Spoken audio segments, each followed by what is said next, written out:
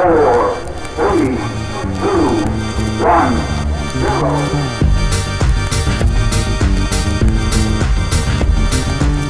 Hello everybody, it's Sylvie. Welcome back to the TBR Diaries. Welcome to another weekly reading vlog. Today's actually Wednesday. I just didn't want to be on camera for the last 2 days. I didn't really want to talk to anybody, so I didn't do that. But today's Wednesday, but I do have reading updates for you. If you watched last week's vlog, you'll remember that I was about halfway through the blade itself, which I made a little bit of progress on and have some things to say. And I also chose my Gothtober TBR in last week's vlog.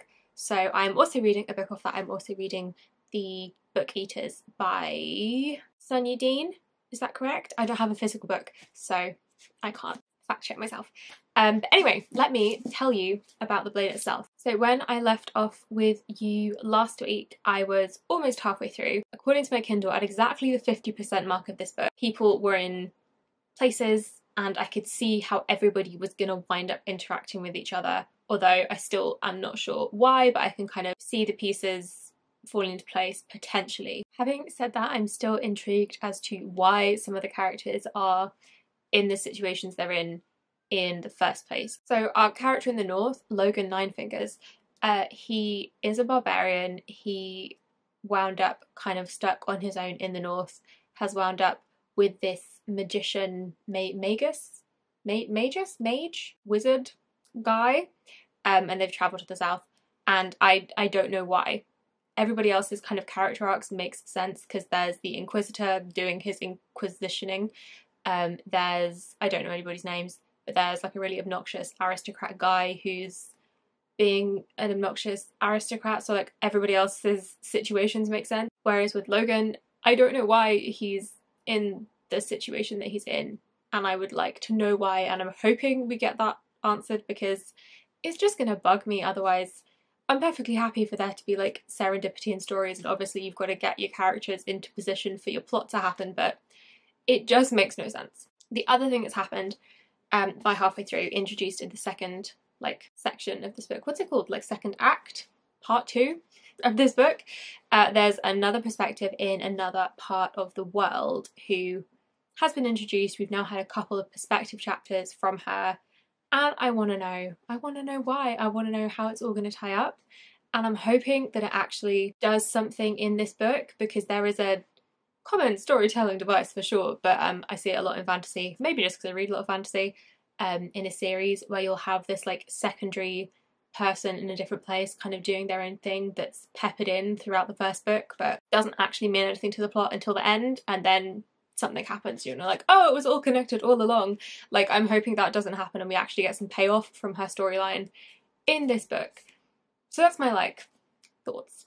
And then as for The Book Eaters, I am listening to that. I found it on audio. If I'd been reading this on my Kindle like I was going to, because that's the edition I've got, I think I would have DNF'd this really early on. But because I wound up listening to it for like a couple of hours while I was doing stuff and obviously just like letting it roll, I didn't dislike it, but I wasn't very interested until something happened right at the point where I ended up stopping listening to do something else. And I think if I'd not made it that far, I'd probably already have DNF'd this book. But I can now tell you a little bit more than I knew when I was doing my TBR. This is set in a contemporary modern day Britain. There are several ancient book-eater families throughout Britain. They're dying out. They're not human, but they look human. But they literally do eat books. I thought maybe it was like a metaphor and they ate stories, and I suppose technically they are eating stories. And that's how they like gather knowledge. But they literally eat books. But occasionally a book eater is born, not as a book eater, but a mind eater, and needs to like eat human brains, I think, like quite literally. So that's the setup. And our main character, her son, is a mind eater. So she's kind of on the run from her family for reasons that are not entirely clear as of yet.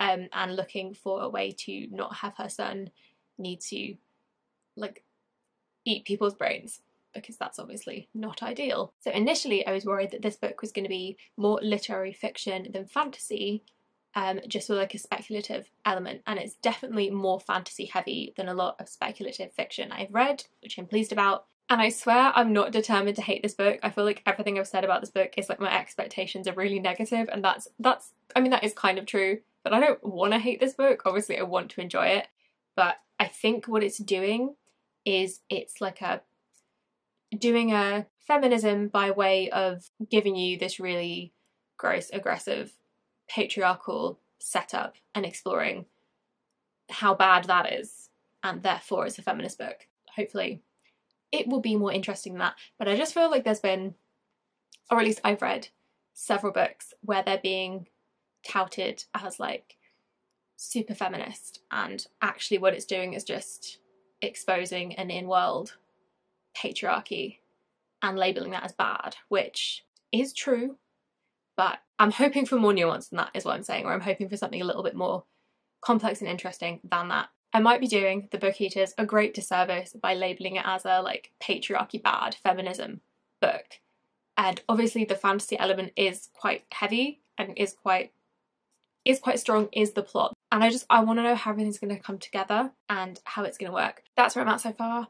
Like I said, today's Wednesday. I'm hoping you know what a reading vlog is. I'm hoping to read more, and I'll tell you about it when I do. Hey, hi, hello, pals. It's Thursday evening. I'm all snuggly in my bed because I was just joining in with the reading sprints for Gothtober, and I didn't want to leave my comfy cozy nest. But that does mean that I actually have a reading update for you. I've been reading this evening The Blade Itself. I'm now I'm this far. Can you see where my bookmark is? I'm this far into the book. I'm on page 306 out of like about 430, I think. I'm still really enjoying it. I feel like a bad booktuber because I'm not holding the book up while I talk about it. I'm still really enjoying this. Again, I know that I've said this before, but I don't know if it was this week or in last week's vlog. I'm really enjoying how the perspectives that we're following, they're kind of peripheral to the big major events that are occurring on like a large political scale, because there's this war going on between the North and the South, and all of our perspectives are not involved in that kind of at all, which I'm really enjoying because I've read enough stories that are about war in fantasy worlds. So something else that I'm thinking about this book, I guess, is that I think the pace of this, most people would probably call it quite slow paced because we're not involved in this big major conflict, and we're kind of looking at characters who are a bit more on the sidelines and kind of doing their own thing. And honestly, at this point, I'm still not sure how all of the various plot lines are going to match up, and I'm already 70% of the way through this book. And then there's this secondary plotline that I think I've mentioned, following a completely new woman in a completely new part of the world who's also got some like mysterious shit happening to her. And I've no idea how it's all going to come together. I do hope that it does come together in this book, because although I have the whole series that I can continue on straight away, it does frustrate me when the first book of a series is just setting the scene and building up for stuff in book two. Like, I don't mind having a first book in a trilogy or a first book in a series that is sort of laying the groundwork, but I do want something to happen. So I'm hoping that something does happen in the next 120 pages. This is definitely the kind of fantasy that I like to read, and the kind of fantasy that I wanted to be reading in autumn, so I'm generally just having a really good time with this. I've also listened to some more of the book eaters, and I wrote some notes. Basically, everything that I've said previously I think is still holding true. Also, I just need to trust my gut, I think, with books when I'm like, not sure that's going to be for me, because I'm reading this or listening to this and I'm just not sure it's for me. I think I should have trusted myself on that one. Honestly, if I wasn't listening to this, if I was reading it physically, I think I'd have DNF by now. But obviously, listening is much more passive than reading a book, and I can just kind of have it on while I'm doing other things. So I've kept it rolling, and there's nothing else that I've got like waiting for me to listen to that I'm more excited about, so I'm sticking with this one. This book is told in two time perspectives, timelines. So we've got the modern day, where our main character is on the run from her family, is trying to find a cure for her son so that her son doesn't have to eat people's brains like a weird fucked up zombie. And that's intriguing. I don't want to spoil anything, but we've met a couple of other people and things are looking intriguing. There's a little bit of like a mystery going on. I feel like some kind of family feud shenanigans stuff might be happening, and I'm very interested in that. And then the other timeline is, it's the past. It's not that far in the past. It's only a few years in the past when she was being shipped off to be married and have babies. And I'm so uninterested in that whole timeline. It's just, and this sounds really callous, but it's just her being pissed off that women are treated so badly and that women are treated as property and as a means to further the family line. And I just feel like I've read that book before, and that is not a story that I care to read over and over. And I just get pissed off and frustrated at the situations that these women are in, and then the book ends and I'm still pissed off and frustrated, and like, what good did that do anybody? So yes, that's kind of where I'm at with that book. We'll see what happens. At this point, I've been speaking for 13 minutes. Let's hope a good chunk of that was me sitting in silence that I can cut out of the vlog. Anyway, it's fairly late. I should go to bed, and I will catch you tomorrow. Hey pals, it's Friday morning. I have decided to DNF the Book Eaters. I listened to some more while I was walking the dog this morning, and I've decided it's just not one for me, which I feel like is a bit of a cliche reason we give when we don't like a book but we don't want to be like critical. But I don't think I really have any criticisms of the book. Also, I am only halfway through, so any criticisms that I do have might be not quite valid, I suppose. But basically, I just don't care for the woman fighting back in the face of the patriarchy, or no, more specifically, women trying to escape from the patriarchy, because, as I said the other day, I just get pissed off at all the shitty situations that are being presented, and I'm like, I don't want to read about women being treated badly, and it's just a lot of that, and then the woman will escape at the end, and it's like, well, you're fine, you're traumatized, but you're fine, but like, nothing's changed. And I just find that a little bit, I just don't care to read it. I find it like a little bit frustrating to read, and I just don't get any, I feel like I don't get anything out of reading that kind of story, which, like I say, I've only read half the book, so that might not be how this turns out, but that's what it's been so far, and unfortunately I don't care about anything else enough in this book to continue, so I'm DNFing. But that might be the exact thing that you like in a book, so don't take this as like a anti-recommendation, just one that I didn't like. Anyway, I just wanted to pop in and give you that little update so that I can put it aside in my brain and just be done with the Book Eaters. I'm going to leave you there. I will hopefully check in later on today, having read something else, maybe having picked a new audiobook. The day is full of possibilities. So yeah, good evening. I have read a whole chunk of this. I feel like I'm too not where I'm supposed to be. I've read a whole chunk of this. This is The Hollow Places by Kingfisher. This was on my autumnal TBR. It was also on my Gothtober TBR. Yes, this was a host recommendation. Almost like well, probably not halfway through. I'm on page 136 and there's 350 pages. So I'm like a third of the way through. I'm less than a third of the way through. That can't be right. My maths is wrong because I look like I'm more than a third of the way through. Yeah, my maths is wrong. Look, I've started this book this evening, this afternoon, today. Wow! What is wrong with me? It's very good. I'm enjoying it very much. I'm, like I say, listening to the audio and it's going quite quickly. And actually, like, there's like not a lot of words on the page. It's not that like tightly packed of a type. And I'm really enjoying this. It's spooky, it's creepy, but it's actually not too spooky or creepy. And I think that is down to the audiobook narrator, because that it's just kind of a very enjoyable listen, and they're not making it sound very, like, they don't have a spooky creepy voice to my ear. Anyway, let me tell you what this book is about. I've definitely spoken about this a couple times, but basically we're following Cara, who is freshly divorced and has moved in with her uncle to help him run his sort of museum of curiosities. And while she is looking after the museum, she finds a hole in the drywall in one of the walls. And when she and her friend, I want to say he's called Steve. He's called Simon. It was close. they are looking at it to patch it up, realise that it extends into this great big hallway, and then they've had an investigate and they found themselves in some kind of weird parallel world or weird place which leads to various potentially parallel worlds.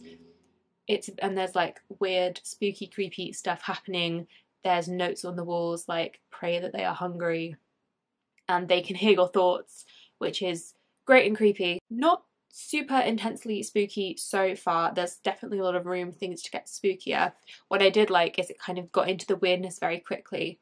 I don't read a whole ton of horror, but some of the, I think this is probably more on the thriller side of things actually, rather than horror, which is more like fantastical. But the more thriller things that I've read tend to take a long time to get to the thrilling stuff, whereas this got into the spookiness very quickly, which I appreciate. I'm just really enjoying it. I'm having a really good time. I'm very glad I DNF'd the Book Eaters because this is much more enjoyable for me. And yeah, good decisions were made this morning. Probably gonna get this one done this weekend for sure, because I've already read over a third of it after that excruciating maths problem that I gave myself. So that is that. It's Saturday. I have reading updates. Ooh, that was elegant, wasn't it? First of all, how good do these two look together? I've taken the dust jacket off the blade itself. But first I will talk to you about the hollow places. I'm here. So I'm like 2/3, three quarters of the way through, I'd say. I love this. That's gonna really annoy me. I'm loving this so much. It is spooky and creepy, but I'm not too scared, and I don't know if that's just because I'm listening to the audio, and I don't know if this makes sense, but the like tone, the vibe of the narration is more what I would associate with like something quite lighthearted, like a rom-com kind of vibe, just the like tone that the narrator's got. And so I don't know if that is making this feel less scary or if it just isn't super scary. But either way, that's a good thing in my book because I'm a giant baby and I don't like being scared. It means I'm just having a really good time with this. Also, there is a good sense of humour like running throughout the book. T. Kingfisher, I think I've mentioned this when I put this on my TBR. I've had several books from T. Kingfisher like on my radar as things that sounded like something I would be interested in, that I would enjoy. And I'm definitely going to pick up more of their work because the sense of humour that runs through this, even though it's a scary book, is just something I really get on with. So that is also a great thing about this book, is that I think it's introducing me to a new author who hopefully I'm going to love. As I've mentioned before, so she's found this portal through a hole in the wall of her uncle's weird museum of wonders, and her barista neighbour, whose name I've forgotten again, is he Simon? He's Simon. They've gone through and they've encountered a weird place where there's like portals to alternative realities. They've encountered some weird creepy monsters, and they've encountered messages, and also the kind of knowledge that the more you think about these weird creepy monsters, the stronger they become, and like they can hear your thoughts, and that's how they find you. And we all know it's impossible to not think about something. Without giving too much away, they don't spend the whole book in this weird creepy spooky land. They sort of come back and it appears that maybe these things have been following them somehow. And so I like the way that this is told because it's not like just generally stories of this kind. I like the narrative where you're not just in the creepy spooky weird dimension where which it goes down, but that you're in your like normal, safe, mundane environment, and then weird shit has like followed you somehow. That's just a storyline that I enjoy. So overall, I'm really loving this. I think I've got a couple of hours, maybe even only an hour and a half left on the audiobook. So potentially, realistically won't get this finished today, but could if I really wanted to. And then as for the blade itself, look at that catching the light. Where am I? Ooh, I read a little bit more. I'm on page 339. So I've got about 80 pages left, and I want to get this finished this evening. That is an actual goal, whereas this is like a maybe, but probably not. But like I want to get this finished this evening, so I can read a whole book tomorrow because I want to do that. Anyway, getting ahead of myself. Things are going to come to a head I'm not exactly sure how, which is fine. I don't need to know until it happens. That's cool. But I hope it happens soon. I think I've mentioned that this is a relatively slow-paced book, and that's fine by me. I'm on board with that. But I want things to happen soon, not because I feel like it's too slow and it's dragging. I'm just conscious there's only 80 pages left, and even though this is only the first book in a series, so it would be reasonable for it to end on a bit of like a dramatic shit's just happened cliffhanger kind of a thing.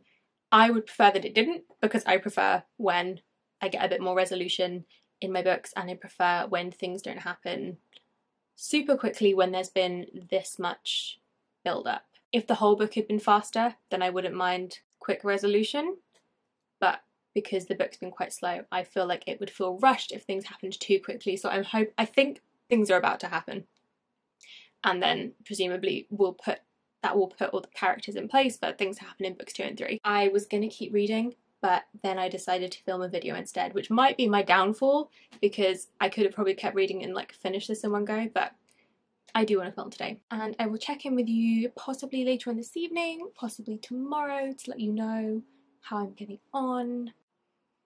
I'll talk to you later. Happy Sunday! I finished 2 books. It's not even the middle of the day yet. It's not even 12 AM. I finished 2 books. I finished The Hollow Places this morning on audio. Would I recommend reading a spooky, creepy book while you are out at 7:30 AM in the mist and the fog on your own? Potentially not. I mean, I had the dog with me, but he wants to be friends with everybody, so he's not much of a guard dog. Don't think he's going to protect me from any monsters. Regardless, I finished this. I loved it. It wasn't super scary, but it was very creepy in a way that I really liked. I kind of am just repeating all the stuff I've said before. I really liked I listened to the audiobook, but when I say the voice, I mean like the voice of the book, like the authorial voice and the tone of the book. It had a sense of humour throughout that I really enjoyed. So it was creepy and spooky, but it didn't feel like a straight up horror. It almost felt like a kind of horror contemporary. I don't know if that's a thing or if it's a thing I've just missed, but I don't know, that's how I describe it, and I really, really like this. Did I like the way it wrapped up? I'm not sure. I kind of never really care about the way that a horror wraps up as long as it's not really shit. And it wasn't shit. It was fine. It was good. We got some resolution. I'm never sure how neatly I want things tied up with the like spooky paranormal horror kind of things, and it wasn't too neat. Everything wasn't like fully explained, but we did get like a little bit of that. So on the whole, I really enjoyed this. Would highly recommend. And like I say, definitely going to read more of Kingfisher's stuff.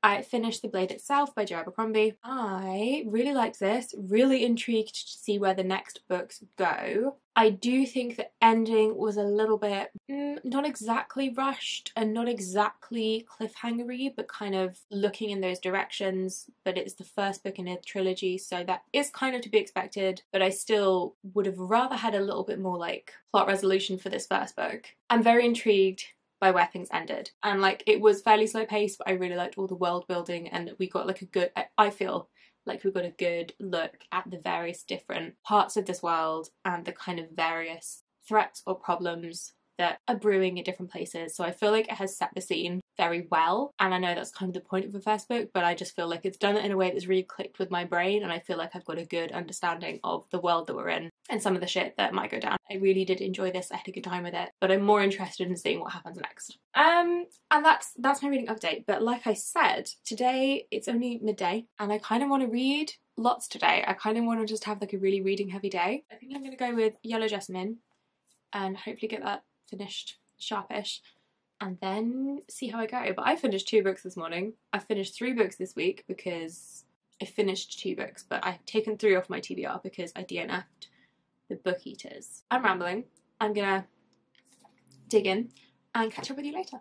Okay, you're getting my up-to-the-minute thoughts on this book, apparently. So I'm on page 16, but the book starts on page 9, so I'm 5 pages in. I can tell I'm going to love this. I've spoken about Starling before. I read The Luminous Dead. I absolutely loved it. Outstanding. One of the best books I read last year. This is already really good. I feel okay giving you spoilers because we're 5 pages in. So our main character, Evelyn, is a shipping magnate. Magnate? Is that how you pronounce that? And we open the book with her and other shipping men watching a ship be set alight because it was carrying plague. Then there's also a mysterious encounter where she gives a little girl poison to make her look sick so she can escape the city that they live in, which I think is kind of failing, dying, what have you. And then she goes to meet, I think, one of her ships that's just come in, and there's a mysterious sickness. And those are all the spoilers I'll give you because it's a short book, but those are literally the first 5 pages, so I feel like that's okay spoilers. But I'm so intrigued. Everything has got going so quickly, which is exactly what you want from such a short book. I think this is like 125 pages. So I'm gonna love this, I can tell. And I just felt like telling you that, apparently. I have read Yellow Jessamine. This was really good. I loved this. This is my second Caitlin Starling. I have the third of her books, which was given to me by Shannon for my birthday, and I'm really tempted to start that, but I think I'm going to save it. This was so good. I'm not going to tell you anything more that happens beyond what I've already told you, because it's a short book, and that would be spoilers, and you should just enjoy it. But I will say poison and woman going mad. So if that's your vibe, it's compared on the back to Daphne du Maurier, which I feel like I've not actually read any of her books, but I feel like there's an apt comparison. It's very like gothic, very woman slowly losing her mind for weird reasons, and it just didn't let up. It just kind of, the tension kept building, new stuff kept being like given to you that just increased the tension. I thought it was paced really well, and I feel like enough was explained or semi-explained that I didn't feel totally lost, and I felt like satisfied at the end that I'd been given enough answers for the various things that were introduced. Again, it wasn't over-explained, and the ending was weird and mysterious, and I really, really loved this and would highly recommend if that sounds even vaguely like your thing, because it's a short book, so you can't really go wrong. So that's the third book I finished today. Third book I finished this week. Feeling pretty good about that. And I kind of want to keep reading. I don't know what else I'm going to read today, but instead of debating to myself on camera for the next 20 minutes, I'll just go and do it alone. And then I'll let you know. So there'll be at least one more reading update from me today. But this is the most productive reading day I've had in months, and I'm having a great time. Hello, and welcome to another reading update. This is a blank book. I've started A Taste of Gold and Iron by Alexandra Rowland. I am 30 pages in. I've read 1 chapter. I am already so invested in these characters and in this story and in this world. I don't think I've ever become this emotionally attached to characters this quickly, so that is a good sign. But I now have very high hopes for this book, and I'm going to be very disappointed if those hopes are not met. I can't tell you much more about this book because I'm only 30 pages in, but we've met our prince main character, who is called Kadau. He is thrilled not to have to be Sultan. His sister, who is Sultan, has just had a baby, and the father of this baby does not trust our prince because many princes would be keen to get their new niece out of the way so that they could be closer to inheriting the throne. That is not the case with our prince here, but it has led to a bit of a messy situation. He is now in a difficult position, the politics of which I don't fully understand yet, but he is having a new bodyguard assigned, which is the bodyguard that is mentioned in that blurb. And I think they're going to have a fun prince bodyguard romance time. But this world also very intriguing. As you can see, it's like a really dense, actually it doesn't look that big, but it is like a 500 page book. And so far the politics and the fantasy elements I'm very much enjoying. Our prince can taste the composition of metal by touching it, and the strength of their kingdom, nation, is built on the reputation of their coin, and I'm sure that's going to be relevant in the plot as it goes on. But yeah, it's all very intriguing. Like I say, I'm already really attached to these characters. I'm probably going to read some more this evening but this is going to be my last vlog update because I feel like I've said a lot this week. I feel like I've talked a lot this week and I should stop, just for everyone's sake, probably. So yeah, really enjoying this. This will obviously, I will continue on in next week. But yeah, it's been a very successful reading week. I've finished 3 books. I have gleefully DNF'd another. Also, not gonna lie, these all look very aesthetically pleasing together. And I've been thrilled with all of them. I'm not really doing star ratings, or I mean, I never really do reviews. Definitely continuing with this series, very intrigued to see where it goes. Definitely going to read more of Kingfisher's stuff. Loved this. And I already knew I loved Caitlin Starling. And I'm thrilled that I have her 3rd published book already on my TBR. And when I was having a look at on her Twitter earlier today, I saw that she has a 4th book coming out next year, which I think has like mad scientist vibes. Also presumably more queer women vibes, which was also the case with this. And yeah, very successful reading week I have had. I hope that you have enjoyed this reading vlog, and I will catch you in the next one. Bye!